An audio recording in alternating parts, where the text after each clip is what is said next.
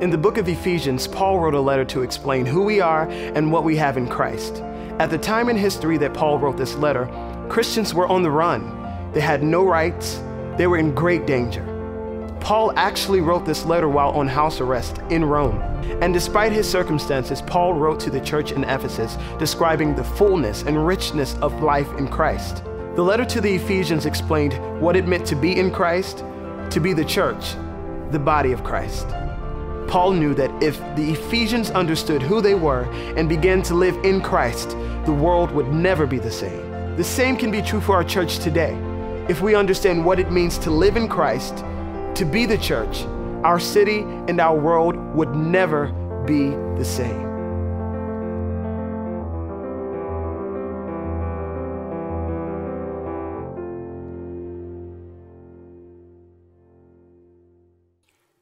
Good morning. Welcome.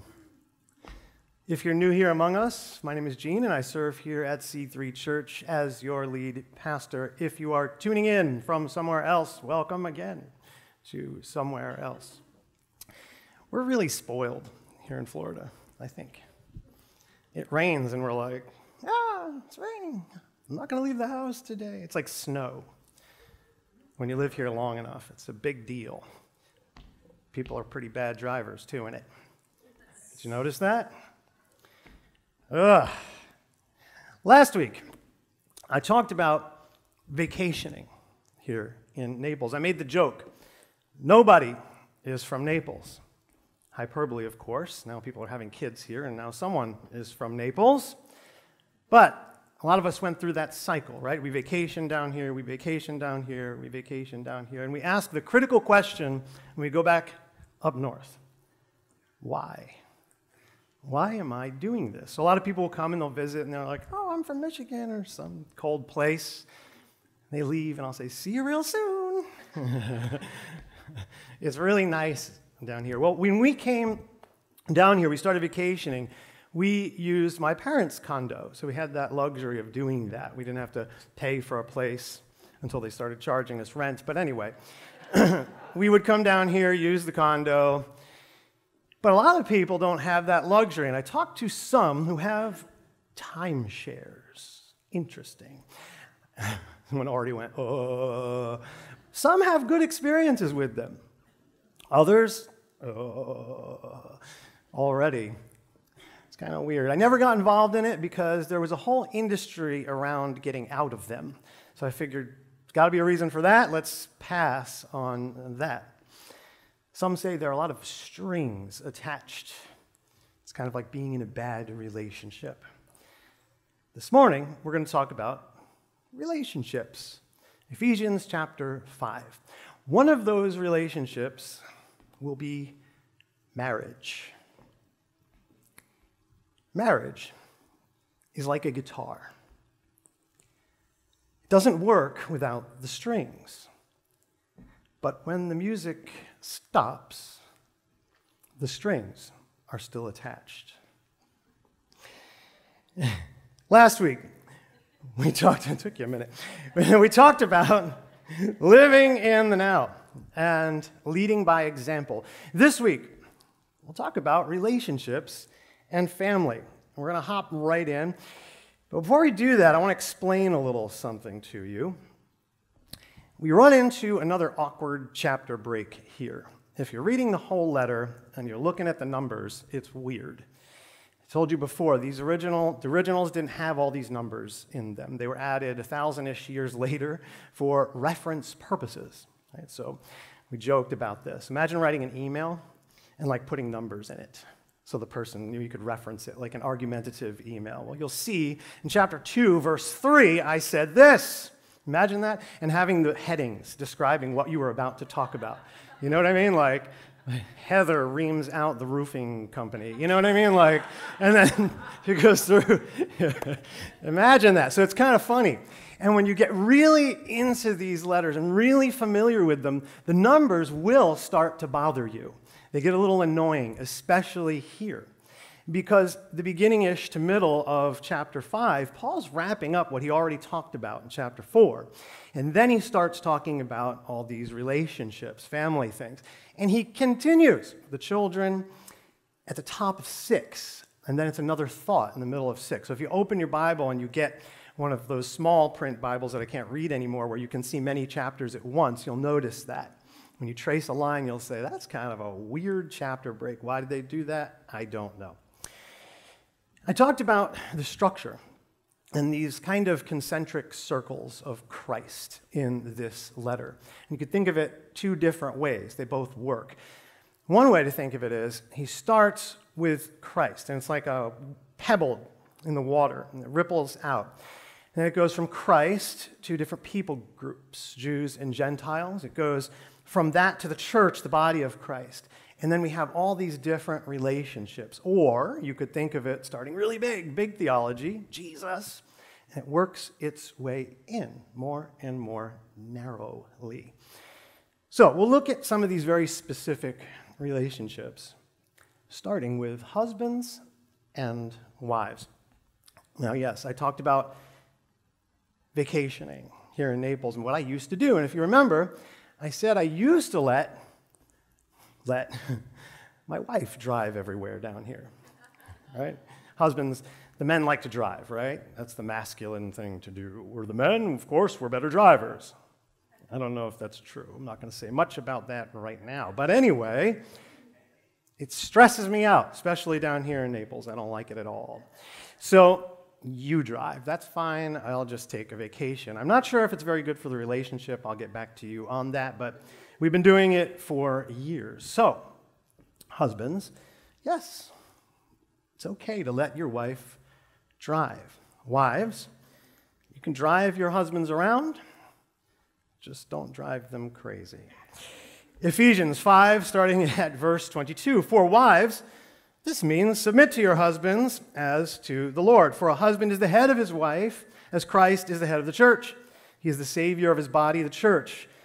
As the church submits to Christ, so you wives should submit to your husbands in everything. Wait. Husbands. For husbands, this means love your wives just as Christ loved the church. He gave up his life for her to make her holy and clean, washed by the cleansing of God's word. He did this to present her to himself as a glorious church without a spot or wrinkle or any other blemish. Instead, she will be holy and without fault. In the same way, husbands ought to love their wives as they love their own bodies. For a man who loves his wife actually shows love for himself. No one hates his own body, but feeds and cares for it, just as Christ cares for the church. And we are members of his body. As the scriptures say, a man leaves his father and mother and is joined to his wife, and the two are united into one. Some versions say one flesh. This is a great mystery, but it is an illustration of the way Christ and the church are one. So again, I say each man must love his wife as he loves himself, and the wife must respect her husband. Did you notice that the instructions for the husband are way longer? My wife is laughing. Maybe we need a little more instruction. I don't know. And check this out. If we keep reading the whole Bible, we end up in 1 Peter eventually, and we see similar instructions there. 1 Peter 3:7. There's instructions for wives. We'll get to that in a second. But the husbands, in the same way, you husbands must give honor to your wives. Treat your wife with understanding as you live together. She may be weaker than you are, but she is your equal partner in God's gift of new life. Treat her as you should, so your prayers will not be hindered. Pretty serious. A man leaves his father and mother and is joined to his wife, and the two are united into one. Ephesians is indeed about unity. This is the key. It is the practical matter of thinking of the other person, not just yourself. Matthew 7:12. This is the law and the prophets. That's what Jesus says in the Sermon on the Mount, that we treat other people the way we want to be treated. The golden rule. Heather talked about it a few weeks ago. Now, if you ever had this happen to you, I know my wife has, I hear about it every now and then. You ever have someone you're really close to treat you really poorly, and then say something like, "This is how I treat people I get close to"? You ever have that happen? They kind of abuse the relationship or the friendship, right? Like, I can be real with you, so it's okay to totally abuse you. They get too comfortable. It's not being real. It's being abusive and manipulative. This applies to our spouses, too. We need to be real. We do need to get comfortable, but not that comfortable. We should never be comfortable with abuse. So the golden rule is like an umbrella over all situations. But underneath it, we need to get a little bit more specific. You see, it assumes that we want what's best for ourselves, right? And also what's best for that person. But we ought not to assume. And there's a saying that I'm not going to say because I'm in church. You might know it. Practically, you have to totally put yourself in the other person's shoes. That's really the key. You need to think of practical things to do for them. Spouses, your spouse, not just to make their lives easier, but to make it a joy. That's really the goal. But, again, you need to put yourself in their shoes, not your shoes. Big difference. We need to treat them the way they want to be treated. When we don't do that, it's kind of like bringing a gift for yourself to someone else's birthday party. You ever see anyone do something like that? They give a gift that they want for themselves, knowing the other person's not going to want it. No, you keep it. I've seen that kind of thing happen. Remember, I talked about strings being attached to things. I heard a story of a couple, a married couple. They didn't agree on anything. They wanted to buy a timeshare, and they couldn't agree on it. They liked different things, so they tried to resolve it by buying 2 timeshares. Must be nice. Oh boy. In 2 different places. So the wife, she was like a surfer girl, right? So she bought one in Hawaii so she could surf. The husband didn't like that at all. He bought his in the Swiss Alps so he could ski. Now, they were pretty smart people, so they knew it would be obvious if they bought gifts for one another that were clearly for themselves. They didn't do that. They took it up a notch. They got a little manipulative. You see, what they did is they would buy each other gifts that could only be used at their timeshare. Think about it. So one Christmas, the wife buys the husband a surfboard. Now, I guess you could use it skiing with it, snowboarding. I don't know if it'll work, that little fin thing on the bottom. I'll have to ask Mindy. She's laughing already. Now, you know what the husband does. He buys her skis. Kind of interesting. Doesn't work too well in Hawaii, right? Can you ski with those on the water? I don't know. Now, I've recommended something to you guys in the past, and I'll just say it again. It's worth mentioning if you're new here. I talked about the 5 love languages. It's a really good thing to do. You can actually, if you don't like to read, you can go online and you can take the quiz. And I recommend every couple does this. It's really, really, really good because it teaches you what your spouse likes, how they receive love. You can give someone love in the way that you want to receive it, but they probably won't receive it like that. I've talked about this before, so I'm not going to go for a long time on that today. 5 love languages, look it up, take the quiz with your spouse. It's a good thing to do.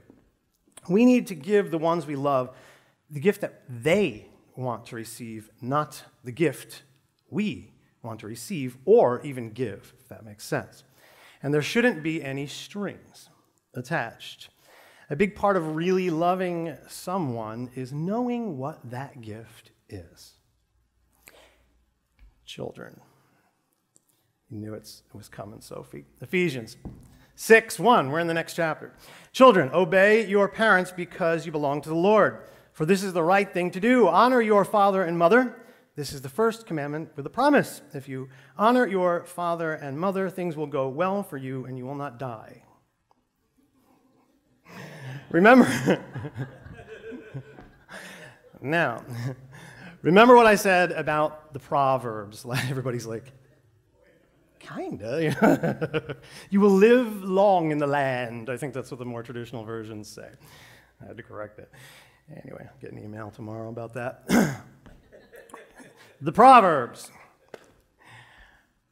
It does say, honor and obey. Listen to your elders, your parents. If you read it enough, it's kind of like written by parents to children. It's kind of the way the Proverbs are set up. But here's a question. I think we addressed this a little bit. What if those parents are fools? What do the Proverbs say about listening to fools? Should we do that? No. There's a little monkey wrench there. What do we do?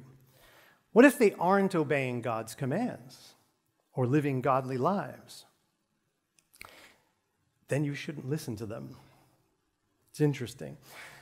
Like a lot of other things, we read what we want to read, and then we stop. But we need to keep reading. But wait, there's more. Ephesians 6:4, fathers, do not provoke your children to anger by the way you treat them. Rather, bring them up with the discipline and instruction that comes from the Lord. You see, mothers and fathers are to be honored. But mothers and fathers, don't abuse it. Don't provoke. Don't manipulate. If you do that as parents, you should expect to lose some of your rights. Plain and simple. It's kind of interesting to me. We understand this in the world, right? We leave the church building, we get in our cars, and we get this. We know that if we drive like maniacs everywhere, we could probably lose our license. We could lose some of our rights if we're not following the rules. But don't you think that also applies to Christianity? I do. So, what happens when a father is provoking his child? Well, he should expect to lose some of those rights. Speaking of gifts with strings attached, have you ever seen a parent who constantly reminds their children or child about all the things they've done for them? Maybe you experienced it, and then uses it to manipulate. As a parent, I am a parent, those things that I did for my child, that's called doing my job. That's it. Being a parent is a privilege. Amen? There are many people who cannot be parents naturally. So if you can, you should be thankful every day for that honor and privilege. It's nice to feel appreciated, but when we manipulate, we sin. And we sin against our children, we should expect to lose some of those privileges. How horribly common is it to see parents manipulating their children? From childhood all the way into adulthood. It seems like it never stops. And I tell these children when they become adults, you can honor your parents from afar. We always, hear me, we always have to love and forgive. Always. There's no condition, there's no but after that. Love your neighbors yourself, but no, we have to love and forgive. But you don't have to forget. That's the important thing. You see, unlike the other relationships we're talking about, now we're going to talk about slaves, and I'm going to change that to the workplace so it fits in our context today. But unlike the other relationships, being a child is not something we choose. You need to think of it that way. So parents should be extra loving in light of that fact. You don't force someone into a relationship and then make it anything other than a total joy with discipline, but that should be the goal in relationships. Notice the scripture Paul used when talking about marriage, Ephesians 5:31. As the scriptures say, a man leaves his father and mother and is joined to his wife, and the two are united into one. Parents, when their children enter into this union, it must be respected. It takes priority. I hear a lot about mother-in-laws and father-in-laws causing division in a family unit, in their child's new families. The spouses have to protect one another from that. This new union takes a position of priority. If a parent is causing upset and division in their child's new family, the child's duty is to protect their family. Again, the parent worthy of being listened to should be following God's commands. And this command about not provoking your children is one of them. If they're in sin, causing problems, you can honor from afar. You need to love them. You must honor your parents, but you don't have to honor their sin. Slaves. Thank God we don't have that in this country any longer. But they did then. They also had bond servants, bond slaves, things like that. That's why some translations change it. So today, let's think of this as employees, workers in the modern context, honoring people in the workplace. Workers, Ephesians 6:5, slaves or employees, obey your earthly masters with deep respect and fear. Serve them sincerely as you would serve Christ. Try to please them all the time, not just when they are watching you. As slaves of Christ, almost laughed there. Do people do this? Do you do that at work?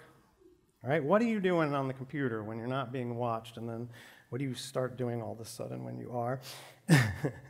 As slaves of Christ, do the will of God with all your heart. Work with enthusiasm, as though you were working for the Lord rather than people. Excellent perspective. Remember that the Lord will reward each one of us for the good we do, whether we are slaves or free.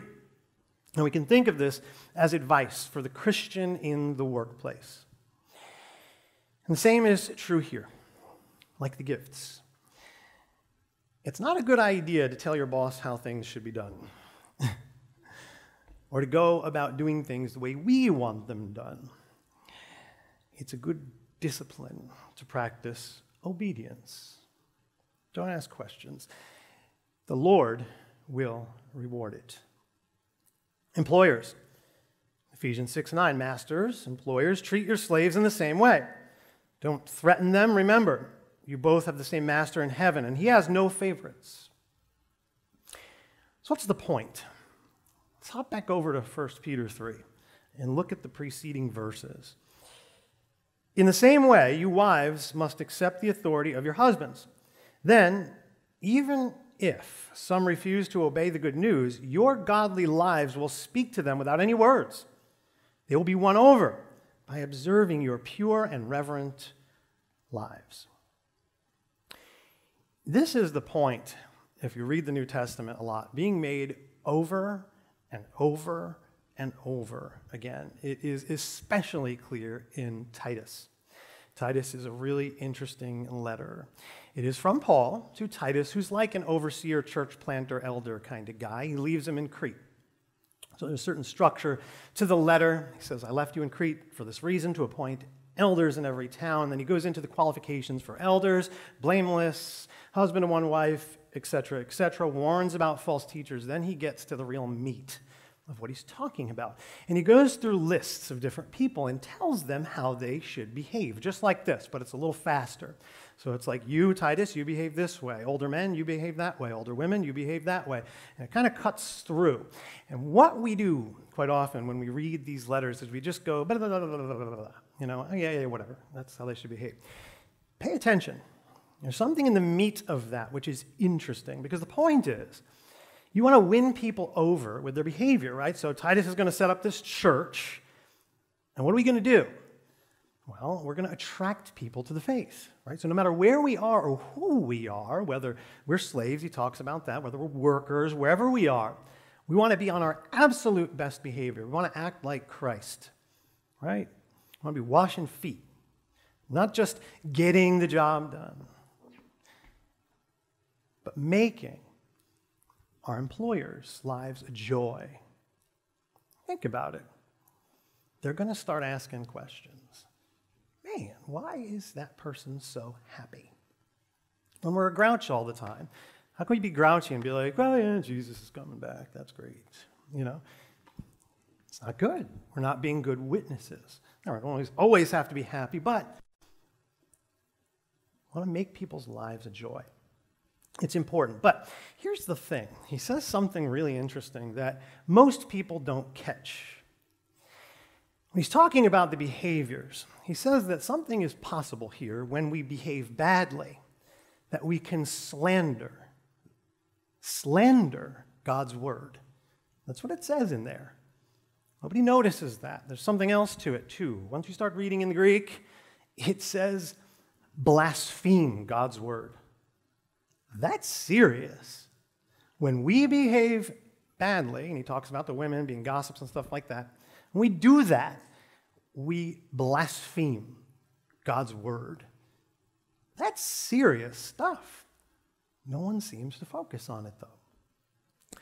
He makes another point worth looking at. Titus 2:12. We should live in this evil world with wisdom. I'm going to stop the tour bus for a second and point something out. Side note, I see a lot of Christians acting surprised. It's kind of interesting. You see, the more I read my Bible, the less surprised I am.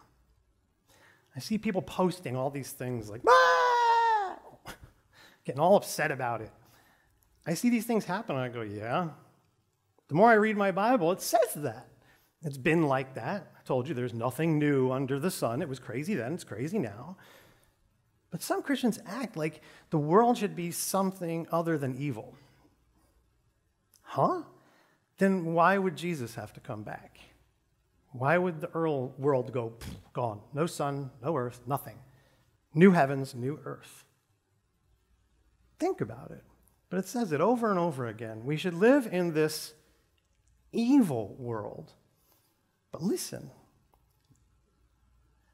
with wisdom, righteousness, and devotion to God. See, just because the world's evil doesn't mean we can join in and start being all grouchy and argumentative and all that other stuff. No. Despite all this stuff going on, we need to live in the world with wisdom, righteousness, and devotion to God, while we look forward with hope to that wonderful day when the glory of our great God and Savior, proof text for Jesus' divinity, by the way, Jesus Christ, will be revealed. That should be on our minds. This was one of the main points I had last week. We need to live in the now while focused on Christ, his return. And our actions matter to those we are leading and to those we're trying to attract to the faith with this good behavior. Now, here's a little but. Communication's key. We need to show the love of Christ with our actions, but communicating Christ with our words is critical. Very, very important. We need to attract people to the gospel with and without words. Maybe you've heard this phrase in church. A lot of pastors like it. At all times, preach the gospel, and when necessary, use words. You ever hear that? Maybe St. Francis said it. I don't know, but you know what? It's only half right. It's the problem with these short phrases sometimes. They sometimes leave a critical element out. It's like Batman theology I was talking to Jonathan about. This big idea, right? A lot of people like to do that. The big idea, here it is, pow, and here's the catchphrase for the day. But it's not the whole thing. It's kind of pandering to people's impatience a little too much, in my opinion. Remember the selfish couple who bought those gifts that could only be used at their timeshares? Well, there's a little bit more to the story, a little lesson on communication. The wife, she read 1 Peter 3, started getting a little convicted. She said, all right, I'll listen to Pastor Gene a little bit. She started doing little things. They started to matter. The husband started noticing. Oh, that's interesting. Got his attention. Just changed. Why? This is interesting. And the little things added up. But she started getting really convicted. She said, you know what? I'm tired of the game. I'm tired of manipulating. See, it's kind of interesting. When you start this righteous living thing, there's a contrast in your life. The difference starts to bother you a little bit. Are you person A or person B? So she started to think, what if I get rid of person B? So here's what I'm going to do. I'm all in now. I'm going to sell the timeshare in Hawaii. Gone. She made a little money off of it, oddly enough. She decided to use that money to buy a round-trip ticket for her and her husband to his timeshare on a private jet. Non-refundable, serious stuff. And she was going to surprise him for Christmas, bought him a custom pair of ski boots. I guess he can do that, right? Stole one of his shoes, sent it out, measured it up. His initials on the side of the ski boots. It was going to be fancy. It's a surprise for Christmas. Well, in the meantime, the husband just keeps noticing. He likes wife A. The nice wife, all the nice things that she's doing, and he gets convicted. He reads 1 Peter 3, the whole thing. And you know what? I'm tired of this manipulation. I'm going to sell my timeshare. Whoa. He sells it, does a similar thing, buys the round-trip ticket and a custom surfboard that she can use at her house. Hang it on the wall now. You see, communication impacts the destination. As Christians, our communication can have a great impact on someone's ultimate destination. That is why we need to communicate in both word and deed. In relationships, communication is key. And so is spreading the gospel of Jesus Christ. Like I said last week, if we don't communicate in word and we only communicate in deed, we're just doing busy work. That's all it is. We're not getting them to the gospel. So this is why we need to first attract people to us. We do this in relationships. We need to do this as well in Christianity. That's how it's done. Then, we need to communicate. This is the key to all successful relationships. We need to live in the now, leading by example, attracting those around us by love to faith in Jesus Christ, and to be about the business of communicating our great expectation of his return. When? Every knee will bow and every tongue will confess that Jesus Christ is Lord, to the glory of God the Father. Amen? Peace be with you, dear brothers and sisters, and may God the Father and our Lord Jesus Christ give you love with faithfulness. May God's grace be eternally upon all those who love our Lord Jesus Christ. Amen.